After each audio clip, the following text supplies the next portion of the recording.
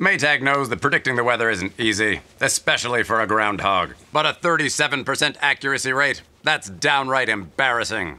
When people depend on you, you have to give 110%, 110% of the time. So take a cue from Maytag, Mr. Groundhog, and put your fuzzy little nose to the grindstone and get the job done right. Because Maytag knows that predicting the weather isn't easy, especially for a groundhog. But a 37% accuracy rate, that's downright embarrassing.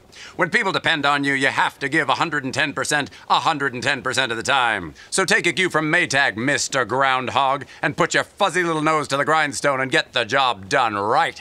Because Maytag knows that predicting the weather isn't easy. Maytag, what's inside matters.